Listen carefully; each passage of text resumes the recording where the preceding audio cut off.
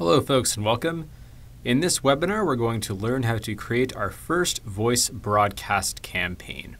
More specifically, we're going to learn how to create an account with CallFire. Then going to learn how to record our messages over the phone, or the various ways that we can record messages with CallFire. Next we'll learn how to upload our list of numbers that we'd like to send those messages to. And then lastly, we'll learn how to understand the reporting and the analytics that CallFire provides based on the progress of that campaign. So let's go ahead and get started with creating our account. We'll start by pressing the sign up for free button right here.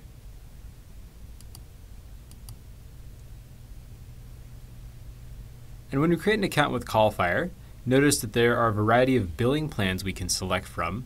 The way the billing plans work is that you essentially subscribe to a billing plan for a period of 30 days. For example, if I went with the light billing plan, I'd be paying $99 per month, and I'd have 2,500 minutes that I could use for either phone calls or text messages or the combination of the two. And the idea is that from the date of sign up for that light billing plan, I'd have 30 days to then exhaust all 2,500 minutes. If I go over that amount, I can either, and when I say the amount, I'm referring to the number of minutes allocated in that basket in the billing plan, I can either upgrade to the next billing plan up and then just pay the difference in price, and then I'll get the remaining difference in minutes that I've between the minutes allocated here and how much have used up here, or how much I've gone over minus the difference between what it's here and what I've gone over. And of course, we do have some higher volume billing plans as well, especially useful for those of you who plan on doing lots of calls with us on either a daily, weekly, or monthly basis. And again, you're not required to go with the billing plan. You can always go with our basic pay-as-you-go plan, where you're paying 5 cents per minute per phone call, where it says $3 for a phone number. That's not where we're going to be charging you $3 for each number in your list. That actually refers to a different service of ours, known as the call tracking product. So just want to clear that up real quick. And again, the nice advantage of the billing plan is that they allow you to more or less kind of set it and forget it, meaning you can essentially select a billing plan, and CallFire will automatically renew that billing plan, every 30 days. Again, if you don't want a billing plan, totally understood, just go with the basic plan. So we'll press try it for free. And go ahead and fill out these forms over here. I'm going to go ahead and log into one of my accounts real quick.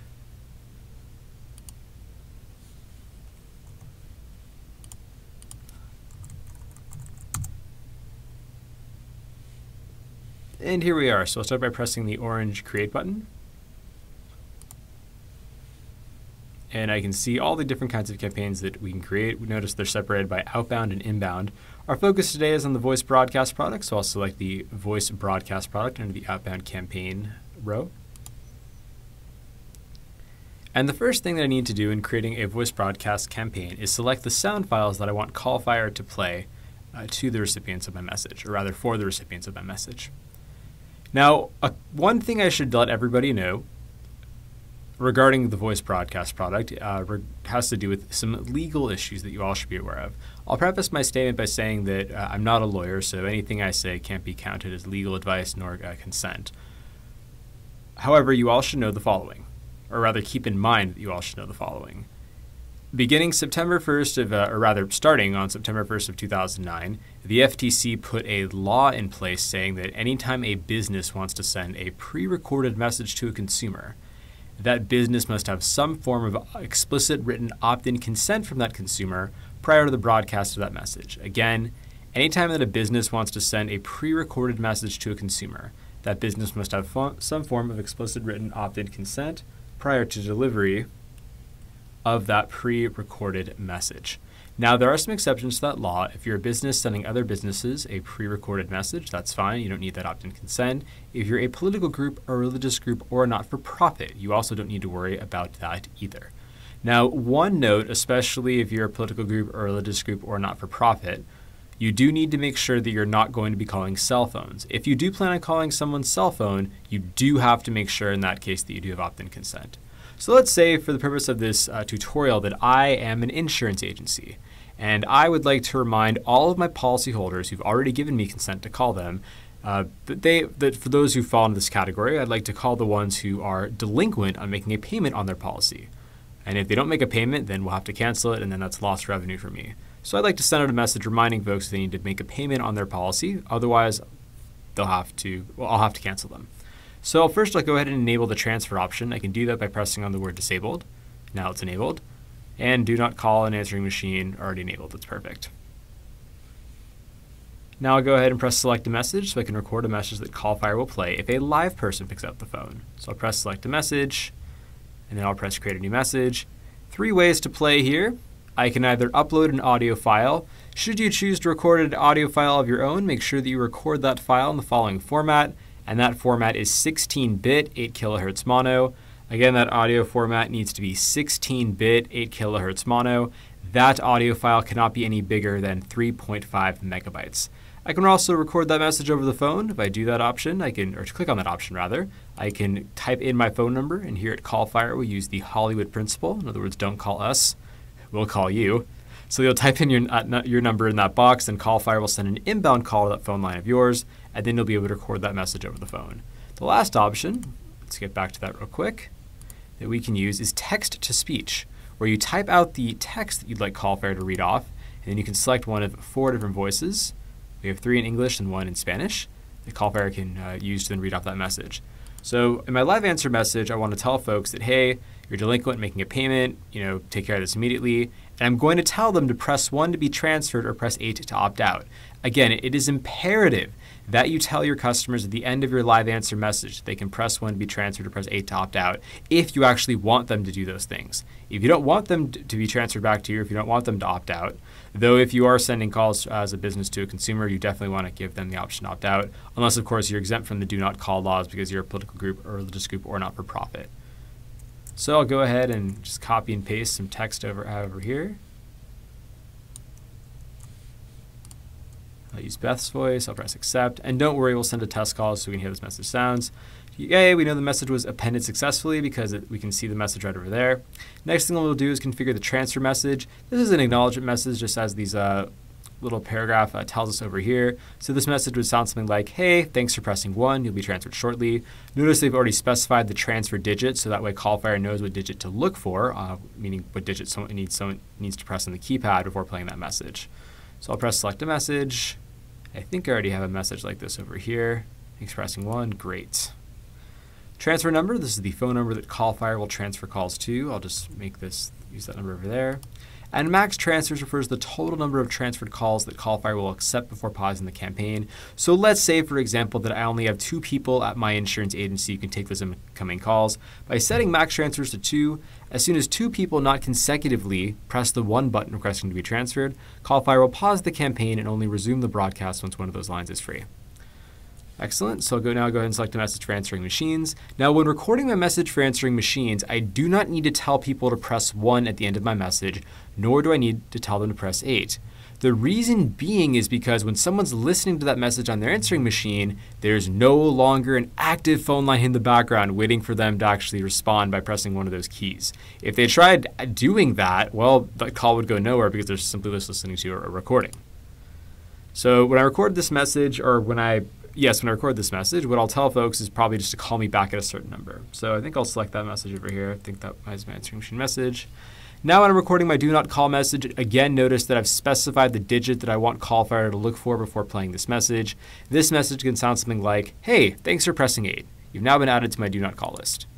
Press select a message, and I think I already have my message like that there. Excellent. Now I'll send a test call to this number.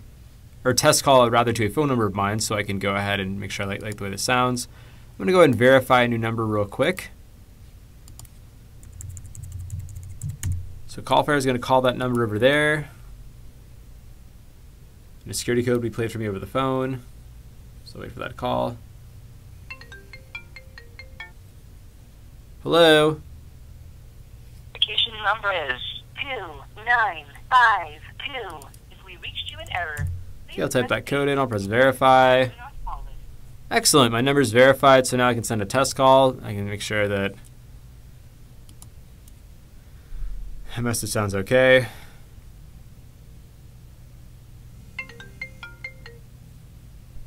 Hi, this is the Valentine Agency with a reminder that you're delinquent on making a payment on your policy.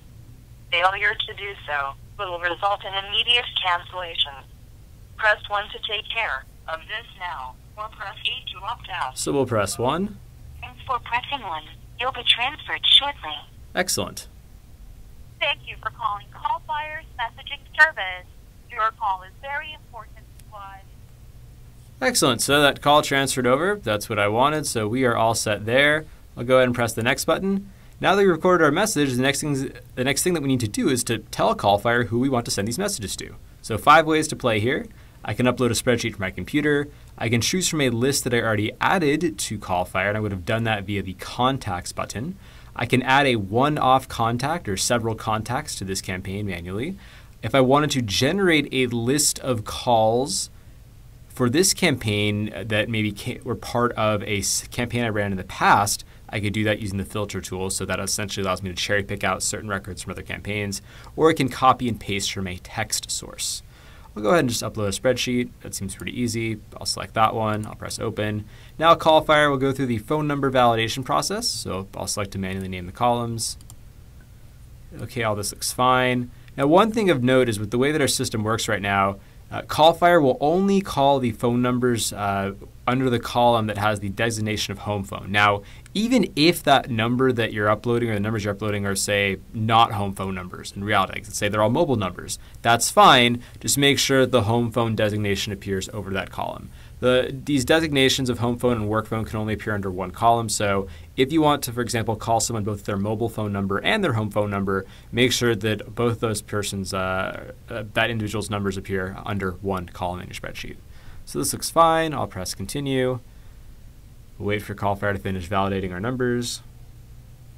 And then we will be, as they say, in business. Okay, looks like there's some issues that we're going to have to resolve. That's fine. They're probably minor. Okay, I'll go ahead and merge the contacts right now because it looks like CallFire found that the contacts that I'm uploading in the spreadsheet happen to appear in my account based on previous campaigns, so that's fine. Agree to the terms of service, and I'll press continue. Great. Okay, so what I know now is that there were a total of 3 numbers uploaded successfully, and there are 3 numbers that are eligible to receive a phone call. I know this because under description it says 3 remaining. I'll press next. The final step is just customizing my campaign settings a bit. So first thing I can do is give my campaign a name. Always a good idea.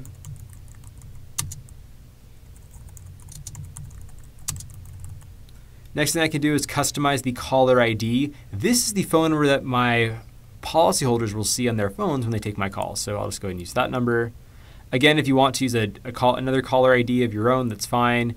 You'll press the new button, and then CallFire will verify it the same way that it verified one of my numbers when I wanted to send a test call to it. In other words, it will call that number of yours. You'll hear a security code over the phone, type in that security code, and you'll be set. Remember, you only have to do that once, and then it's verified forever. Another cool thing that CallFire can do is allow me to put in some local time dialing restrictions. Think of this as a way of declaring the bounds for when it's appropriate to send out phone calls. So with this checked off from 8 a.m. to 9 p.m., this means that CallFire will only let me broadcast out messages in this campaign between the hours of 8 a.m. to 9 p.m. local to where my recipients live. So let's say, for example, that my insurance company was a big Fortune 500 organization where I have policyholders who live all over the United States. Obviously, I don't want folks who live on the West Coast to get a call before 8 a.m. Likewise, I don't want folks on the East Coast to get a call after 9 p.m. So with this feature active, this essentially prevents me from sending out calls during awkward times of the day.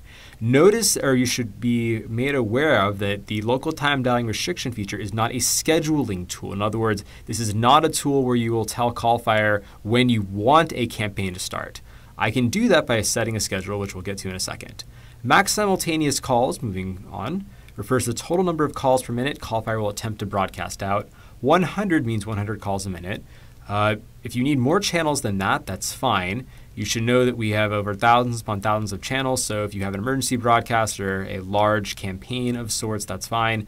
Just talk to a sales representative or a customer success manager on the CallFire team, and he or she will be happy to work with you to get more channels. So remember, I only have 2 folks at my office who can take those incoming calls, so I'll set max simultaneous calls as something more pedestrian, say 10 calls a minute. With automatic retries, CallFire can automatically redial a number based on the status of the call or the result of the call. If I select busy and no answer, that means that CallFire will only call back the busy and the no answered calls after that first pass. times refers to the number of times that CallFire will attempt to redial a number, and minutes between tries means how many minutes CallFire will wait before reattempting those numbers. So the way this is set up in layman's terms, this means that CallFire will dial the numbers once, wait an hour, and then only redial the numbers from that first pass that came back with the status of no answer or busy. With the scheduling tool, I can have CallFire automatically start this campaign for me at a later date and time. By pressing Set Schedule, I can select the date and time. I'm going to go ahead and remove the schedule. I'll press the green Finalize button. Okay, now that my campaign is ready, I'll go ahead and start it. I'll hover my mouse over the word Stopped and then click on Start. And away those calls go. Go to the Call Records tab. I can see all the contacts that have been uploaded to this campaign. Go to Visualize. I can see a neat little heat map of where all my calls are going to. Go to the Contacts tab. I can upload more contacts on the fly if I want to. Go to the Settings tab. I can change my campaign settings on the fly. Go to the Sounds tab. I can also swap out my sound files on the fly as well. So go back to the Call Records tab and see if any of those call statuses have come in. Not quite. That's fine. Let's refresh our screen a little bit. Okay, excellent. Looks like 2 of those calls have come back with the status of answering machine. You can always export the call records as well, and they'll be exported as a CSV file or an Excel file. So in terms of getting further help or assistance, you can always click on the Help tab in the upper right-hand corner of the screen where we have written tutorials with screenshots for those of you who are more visually inclined. You can also always email us at support@callfire.com or call us at 877-897-3473. On Mondays, or rather through Monday through Friday, from 11 a.m. Eastern to 7 p.m. Eastern, we have live chat support as well. We hope that by watching this video, we have lit the path to success. Again, many thanks for watching, and enjoy the rest of your day.